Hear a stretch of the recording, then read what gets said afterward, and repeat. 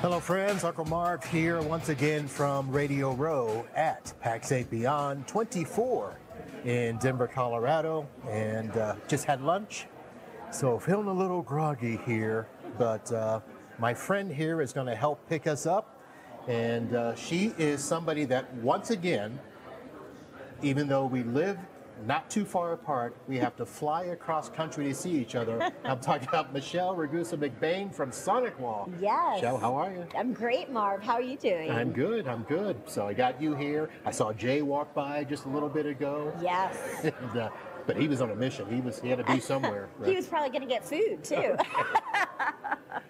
All right, so you're here. Let me just first ask, what do you think? Amazing. So this is my second year, first year SonicWALL sponsoring.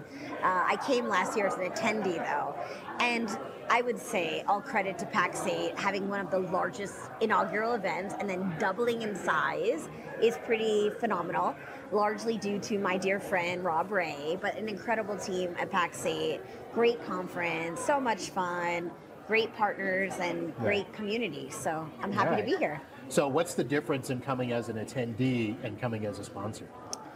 Well, I think coming as a sponsor is more intentional about where SonicWALL and PAX 8 want to partner together, and so some special things in the works there. You heard earlier today about partners coming soon, so I'll give you a spoiler alert there. Yay. But we're really excited because I think that, you know, we're both companies that really are channel driven, partner focused, have a very intentional feeling about how do we support and enable and listen to our partners. And I think that's very important. For SonicWALL, we're 100% channel company, which means that everything we do is with and for and by our partners. We would not be successful without all of you. Yeah. So I love to hear that same mentality from people we work with, and it really is a testament to how we can be better together. Yeah.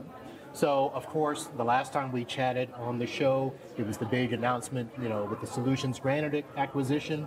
So how much are you still getting in reaction to that? Are you still getting people walking up to you? And because they're looking for Michael. Absolutely. And he's not here. Well, Michael is actually right now at our SonicWALL sales kickoff, teaching the team about the amazing managed security services that we now offer at SonicWALL. And I think that's incredible. I mean, we listen to our partners, whether we're building it in our tech roadmap and innovating it with Chandra Prasad and our quality assurance with Aska Damat, or we're partnering with people who are going to help us with those integrations, like in the community, Roost or Lion Guard, or our acquisition strategy with Solutions Granted and Banyan. So we're meeting our partners where they are in their journey with all layers of security, not just the SonicWALL firewalls that are very beloved by everyone, but we have to think about the threat landscape, which you heard a lot about today, and it's ever increasing, and it's important that you are protected at all layers. And so for us, more than ever, we did a survey with CRN and said, how many of our partners, what do you need, what do you want, who do you want to partner with? And for example, SOC as a service was a huge demand that people wanted. They didn't want to build it in-house, yet they wanted their customers to be safe and protected 24/7. Yep. How do you do that with limited resources, time, capability, operational courses, is of course working with our company now. We can help with that, right? From managed detection response, EDR, to SOC as a service. And even if you are, you know, partnering with somebody else, I'd love everyone to be a SonicWALL partner, but I know you probably have other people in your stack. And so we're ecosystem agnostic, and we're really working on making sure that we can meet you in that journey, be flexible consumption, have that billing and arrears capability, partner with the people that you want to partner with, and really lean in to how we make it very easy to do business with SonicWALL. All right. So I had a discussion with somebody earlier today. I didn't bring it up myself, and I'm not doing this, you know, telling you this just because, but the big old discussion was, you know, firewall vendors. Somebody was talking about moving away from another product, and they asked me, I'm like, I'm a SonicWALL person. Yay. So then they started asking me all the questions. Okay, so how does the firewall as a service work, or is it hardware as a service? And I'm like, you know what, I don't even know myself. But in terms of blending, the stuff between what SonicWall was offering through the partner program and then what Solutions Granted was offering. Are those going to be merged into one, or are we keeping them separate? I don't know if I asked you that before. Yes, no, it's a great question, and probably we wouldn't have had the answer right then either, so it's a good thing you're asking it now. We are rolling Solutions Granted into our Secure First program as well. So the managed security, as we're calling it, is going to be a piece of that puzzle. Okay. So earlier this year, February, we relaunched our Secure First program. So we lowered the rebate threshold so more partners can earn rebates. Yep, thank you for that. You're welcome. We started accruing market development funds because it was always proposal based. And I said, no, this is something we need to do together. We need to co-brand and co-market and co-innovate with our partners. Your success is our success. So how do we invest back into you? So that was a big thing. We did work on, we had two different programs. So we had the MSP or MSSP program, they referred to it as, right. And we had Secure First. They merged together in February, in November in North America, and then February globally. And so that, single endpoint, flexible, cancel anytime, no rigidity, no obligation. Yay. Exactly right. We want to make sure it's very simple. And so that's absolutely where Michael is in his journey. He was a SonicWall partner for 18 years himself, which is incredible. So he not only understands the technology and believes in the product, but he also believes in the partnership. And we believe in the partnership with him as well. In fact, as he mentioned, it's the only acquisition that I know of where we kept his entire team, including his CFO. So to have two CFOs in a company to say, how do we make sure we do this right? But then we want to make sure, like, if you're doing, MDR with Michael, I want you to grow tiers in the Secure First program. Like, this is not a either or. This is 1 + 1 = 3. And so how do we continue to get you to that next level with us, keep you growing with us, make sure that you get all the benefits that we think our partners need to be successful with us. That's when we're winning. Well, I can tell you this, people are watching because, I'll be honest, as much as SonicWall went through those, days of Dell hell or whatever it was, there were people like me that stuck with SonicWall because we believed in the product. And so SonicWall has been on this, I don't want to say a meteoric rise, it's a high for the last couple of years. Solutions Granted, of course, and the two companies coming together, people want to see, how is this going to work? Because we've got two great companies. Thank you. And it doesn't feel like it's you absorbing just to buy up stuff. It really feels like a synergistic event. So we're watching and I'll see how it's going. I appreciate that tremendously. And I give Michael all the respect in the world for what he's been able to build.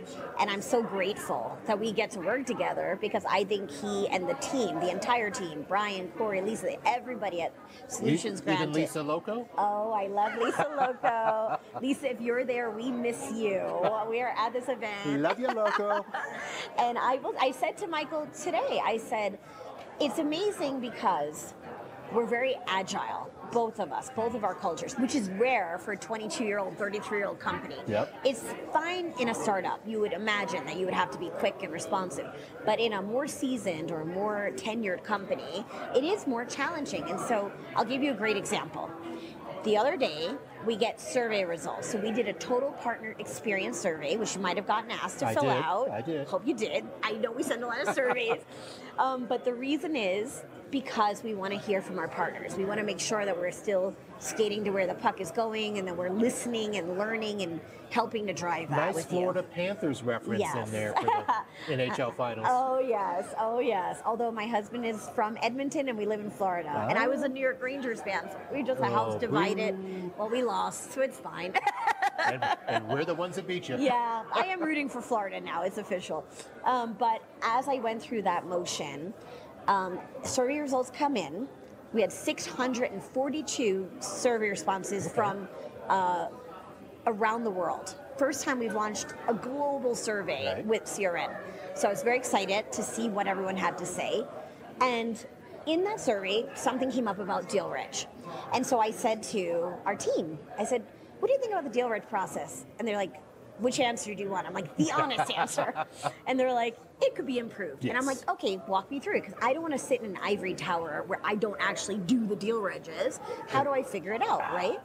I'll be honest, they were horrible. It was horrible. From my perspective, I would just much rather just buy it and not even go through the deal reg. So, and we want to fix that, because that's why have a broken process. Why make it hard for you or employees? Some of our partners, they'll even do it for you, like white glove concierge. And I love that too, but how do we scale all our partners to have that same treatment? So I don't want it to be a difficult challenge process. So I work with Julian and Justin and our team. I go, take me through it. What does it look like? How is it? Is it hard?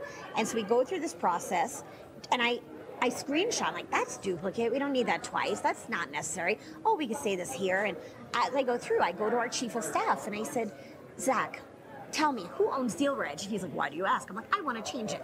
And he said, oh, okay. Well, you need all the global leaders to agree. I said, sure. I said, so I sent an email, construct it within 24 you didn't hours. use that, I'm the global channel chief. No, I didn't. I don't play that card, because it's a team process, right? And we're all in this together. And Zach said to me, this sounds like a great benefit. Austin, who leads our global inside sales team, was like, this would be wonderful if we could improve these things. Everybody aligned, and now we're in the queue to fix it. So in 24 hours, partners spoke. We listened. I listened to my internal team on the front lines. I listened to our partners. We take action, and we're going to revise and reinvigorate the deal reg. Nice. Also, we do have new customer deal reg, which I think is a great benefit to our partners out there, you included, which means any new customer that you bring to SonicWall, we give you 50% off that customer. So I want you to have that money in your pocket. So I heard about that. I'm like, that can't be right. 50%? Yes, it is absolutely right. And so that's where I want us to say, how can we get smart? And this was all based upon feedback. So when I saw I want improvements in deal reg, it's like, well, is it the amount? Is it this? Is it the process? So understanding where the complexity lies and solving for it. In my 20 years in the channel, I haven't been able to move that fast in any company I've worked at. And so I'm proud of the work that we're doing, because it's not based upon us, it's based upon us listening, but listening is only half the battle. You have to listen and react. Right. You have to take action. And if we're doing that right, and it makes it easier for you, our partners, then we're a much better company for you and for ourselves. All right. So I'll have to pay attention, because I haven't had a deal reg in a while, so it wasn't a huge thing for me. I did see that, the announcement that the Secure First was going to change. I logged in there to do a couple of things, but I'll have to take a closer look now. Yeah, and we awesome. revamped our whole partner portal. So if I don't know when the last time you logged in, but check it out. Any SonicWall partners out there, this is the area where, I meet a lot of people that say, I've been a SonicWall partner for 10, 20 years. I said, who's your rep? They said, I don't know. I go, oh, for me, I'm a relationship. Do we all have reps? I don't think I do. You should, and if you don't, you'd have a territory rep. Okay. So everybody will have somebody at the end of the day. Yeah. And so we have pre-sale support, we have post-sale support, we have engineers inside and field, we have inside and sales account managers. So we've realigned our territory mapping also. So you probably now have somebody, and if you don't, you have me. So you come to me anytime, LinkedIn, Facebook, Twitter, smoke signal, carrier pigeon. I don't care, you get to me. We'll have a barbecue in our backyards because we're Florida neighbors. We need to. Yes. And when that happens, you tell me, Michelle, I may not have all your answers, but I promise to find you the person who does. All right. So I didn't plan to talk about all this, but I'm glad you were open to it, and glad to see that the changes are happening. And like I said, I love the product. Thank you. Have always stayed with the product. I wasn't always as worried about the discounts of the deal reg. Sure. But it's nice when they're there. Yes. So now that the process is going to be easier, I may look at some more there. But I'm glad that all this is working out. Very happy with the changes. We went way longer than I thought I was, and I was going to ask you about all your globe trotting. We can end on that if you want. Because you have just been all over the freaking place. Sure. And you just had to, 2 weeks abroad, and you had to take the kids? Yeah, so I had this fantastic idea that I was going to go see Taylor Swift. And I tried very hard to get tickets in America, and I couldn't. And I thought, it's so hard, and then the prices went up considerably, like $3,000 per ticket. I'm like, that's ridiculous. For that price, I could go abroad. And then I'm like, why don't I go abroad?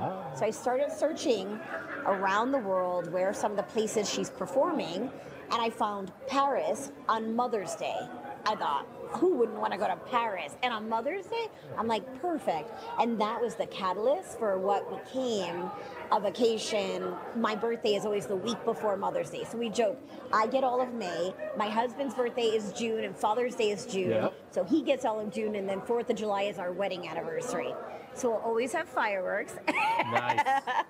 But as we went through that motion, we went to England, we went to Amsterdam for my first time, and Belgium, and had delicious waffles, and just saw the sights and had the history and educated our children. So many wonderful things. Saw the windmills, drove down to Paris, spent the day in France, and then drove back up. And so that was a whirlwind, like very exciting vacation, 10 days-ish. And then in 1 week, so after this, I'm headed right to our sales kickoff, and then our partner event is the ending of this week for Cisco or SonicWall Elevate. But then after that, I'm going to Africa on a 3-week safari to 5 countries. Okay, is this safari for tourists or is this safari for real? For real. We're going to Kenya, Tanzania, the wildebeest migration, the Serengeti. Okay. I'm like so excited. And I want to give a special shout out to Lion Guard's Joe Alpat and his wife, Methi, who is the person who is from Tanzania, born and raised, and kind of the inspiration for Lion Guard, and also is helping to plan our dream vacation. So very thankful, very excited for that experience. But this is like a dream come true for us, and also will be my children's 7th continent. So we're like ferocious travelers for work and for fun. Yeah, I got to see that map. You got to have a big map at the house with all the pins and stuff. I want to see that. We do. You're going to come over. We will. We're going to do something. So, well, great to have you here, and great to see both you and Jay in the same place. Still not at the same time. No, it's like Clark Kent and Superman. We might be the same person, except for he's 6 feet tall and a man. Yeah. So and he was on stage for the opening keynote there, but he'll be there next time, right? I will. It's okay. Someday we'll have big news. Well, thank you, Uncle Well, I'll Marv. let you get going because I know somebody down the row is wanting to chat with you. But there you have it, folks. Michelle Ragusa-McBain, Global Channel Chief for SonicWall, neighbor. We're going to be hanging out. So maybe we'll have an MSP Cribs thing coming up soon. So that's it, folks. We'll see you.